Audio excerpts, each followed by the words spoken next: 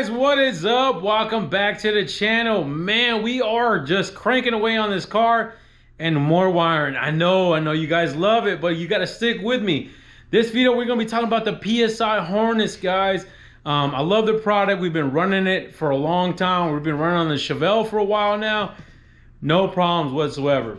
But I do want to show you guys where we're at with this project. Now, mind you, it's an organized mess, so don't look at anything too closely because everything's kind of, for the most part, there, not there, right? You get it. We kind of got the front end back together. We had all that stuff powder coated. Kind of started to assemble that, started working on the battery.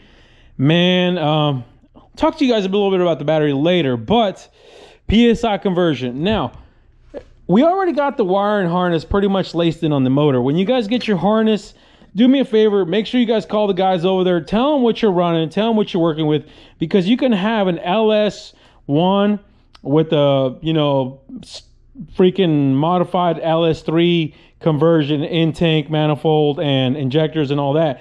That all is going to make a difference in your guys' LS harness setup. It really, there's so many different combinations you can run, and PSI can help you with all of them. So make sure you guys do that. But it's pretty self-explanatory, you guys. When it comes to the motor side, you just plug and play, baby. Get the connector, start plugging away.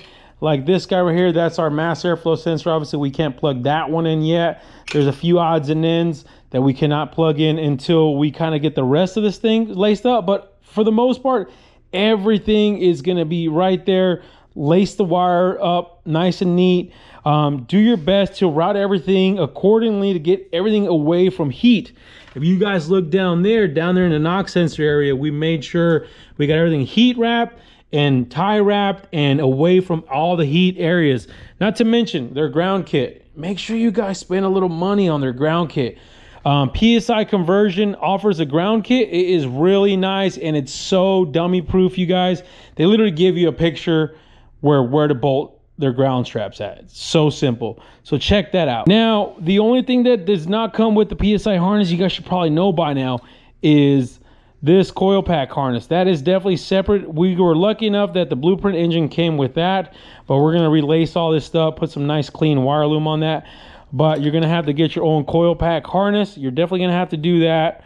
Let's walk into the car and see what's going on in there, because we got pretty much everything in there ready to go, laced in. All right, you guys, man, as you guys can see, man, we have been busy, you guys. Believe it or not, this is an organized mess. This is actually really clean, pretty much ready to get the dash put on, other than we do got to put our air vents on the actual dash, or I should say the vintage air kit. We got to put the ducts on that. But for the most part, the dash is ready to be laid in. So when you guys get your kit, depending on what you guys got, drive-by-wire or cable, right? We went with the drive-by-wire, so we went our gas pedal.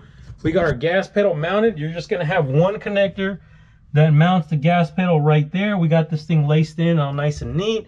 You're gonna have plenty of slack. Let's see if I can get a light over here for you guys. You should have plenty of slack to basically do whatever you want with it, you know, wherever you decide to lace or harness up.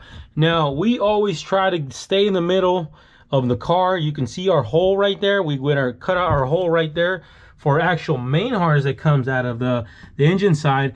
And then we got it nice and laced up here, and then it's right there. That's the PSI bulkhead. Now, mind you, you're gonna have to add a couple extra wires from PSI. They do provide the little connectors, but you are gonna need that special little crimping tool. I'll put one down in the description below that works for that. But it's not hard, you guys. It's really just for fuel pump and ignition. That's all it is. So you're gonna have your power and ground that's gonna come up from your fuel pump, and your fuel pump relay is going to be this guy right here. I even have them labeled. So that's be this guy here. You're going to have that pin right there, and you're going to have to wire in the positive from the fuel pump, directly from the fuel pump. There we go. We got that relay out for you guys. But you're going to have the pin 87 will be your power. That's going to be the one you're going to have to wire in from the fuel pump. And then you're also going to have an ignition hot that's got to come in as well. They'll give you a connector for that, and that's pin 30. So that'll be your ignition hot. Any good ignition source will do. And then you're gonna have one more red wire that's basically just coiled up in the kit that's coming off the ignition relay, And that's really what it is. You're going to have an ignition hot go to that.